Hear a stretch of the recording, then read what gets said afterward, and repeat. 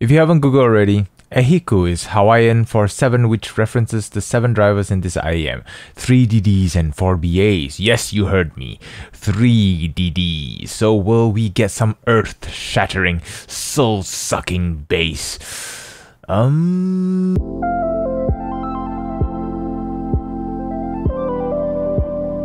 Hello and thank you for clicking on this video where I'll be sharing my experience with audio Ehhiku. This IEM is apparently made by one DIYer in China. Not sure if he's still a student by now, but if he still is, we all know what he's going to do once he graduates. Anyway, since this is made by one person and not a company, there's no box or anything, but let's talk about what you get.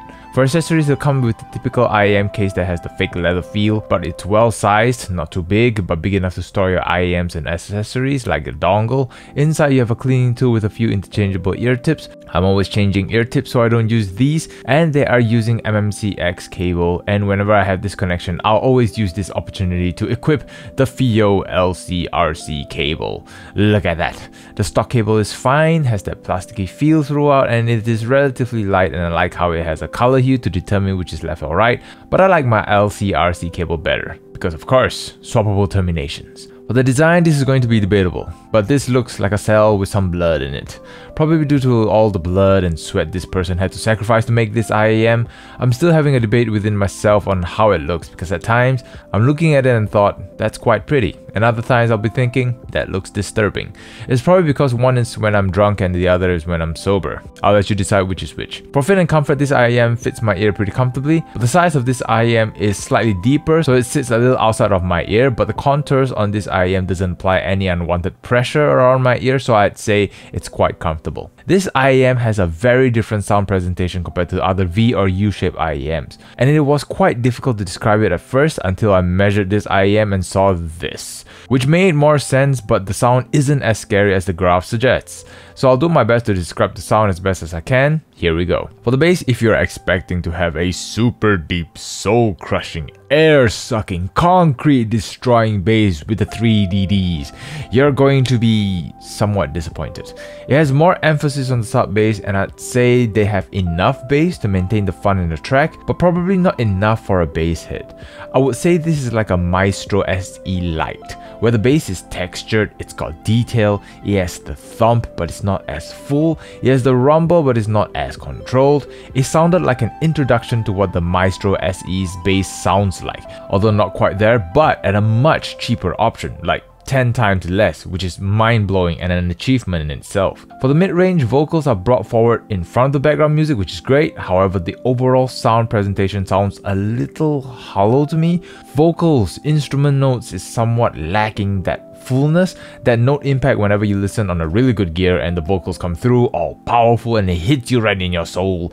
I felt something is missing on the audio Ehhiku. The treble is slightly elevated in regions where I'm not particularly sensitive to, so it doesn't pierce my ears as some IEMs do, and it helps with making the instruments come through the bass. But it kind of sounds a little veiled for me. Instrument sounds like they're placed with a thin fabric over it. It sounds like it's almost hitting their potential but not reaching quite there. However, there is a certain sharpness which I think is attributed to the elevation past the 10 kHz region, but I recommend you try this IEM to see if that affects your ears or not. For imaging and separation, the imaging on this IEM is great, especially for its price. You can hear where sounds are coming from in the left and right ear, and it's always a great feeling to have when an IEM achieves that. The sounds are also well separated, and on busy tracks, this IEM actually held its ground and was able to present all the different sounds. However, there seems to be like a void between sounds, which is a weird thing to describe and difficult to say, which I believe is helping with the separation, but it's something you have to listen to see if you have the same experience as mine. For details, there are details coming from this IEM and it's quite clear. However, I feel the micro details in the background music is not as prominent, which I feel that's the sacrifice to make the macro details more audible. So it's not a detail monster, and he has sufficient details you can hear from the track. For Soundstage, all of the above does help with presenting a slightly wider than average sound and a much deeper sound with the bass presentation. The word holographic comes to mind when I listen to this IEM, but it's more like an introduction to what holographic sound presentation sounds like, rather than expecting 4D holographic around your body, Doctor Strange out of body. Yeah, no. I know some people may not want to talk about EQ, but I was just curious to know how it would sound if I brought it closer to the target. So I increased the 2.5 kHz and 5 kHz regions and brought down the 1.3 and 11,000 kHz, and it actually opened up the sound a lot more. It's like the veil was lifted and I can hear the trumpet sounding powerful, clear and open.